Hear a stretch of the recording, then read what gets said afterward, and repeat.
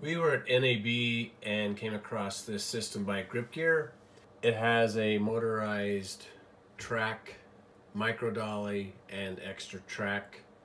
We ended up getting two systems because it's $189 on Amazon, and that included shipping. So that's what you see here on the table is two complete systems.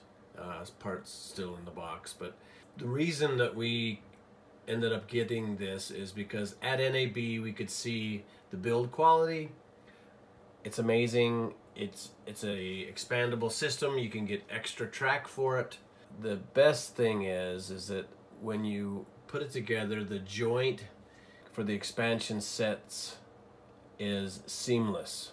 So I have other slider systems. This one is extremely light. I have a Canova slider that without the ball head on it, it weighs more than this entire system. I have a Syrup Genie system that I upgraded at NAB this year because they came out with a quiet motor which I can use in interview scenarios now. That's a $1,500 system that I can use heavier cameras on. I use a A7R III with a G Master lens on it. The motor's quiet. You can use it behind the scenes during interviews. The motor has 9 speeds. 1 is slow, 9 is the fastest. It goes across the joint just butter smooth. The track itself is CNC'd aluminum. They lock tight on each side. It's very simple.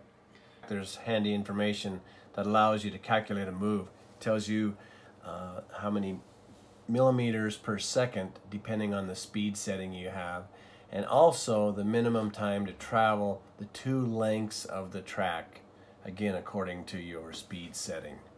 For example, on the speed setting with the motor set at 9, it takes 1 minute to travel 24 inches, which is the 2 lengths of the tracks. The plastic clips allow you to adjust the length of your shot. They just clip right on the track and you can preset your move. This is the micro dolly kit attached to the motor, which is nice. It has a USB port that allows you to attach an external battery pack, battery brick that'll run all day depending on the size of that brick. It allows you to do long exposures, so you don't have to rely on the internal battery. It comes with a remote, very nice, easy to operate remote. Increase, decrease the speeds of the motor and also direction of travel. The quiet motors allow you to do behind the scenes interviews when you're recording audio. It's magic.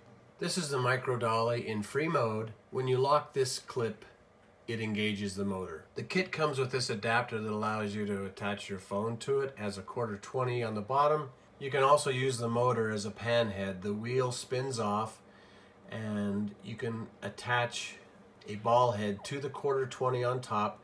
You can also take off the wheels, and on the bottom or on the side there's another 1/4-20 which you can attach to a tripod, so it will sit on the tripod and you can do 360 pans with it.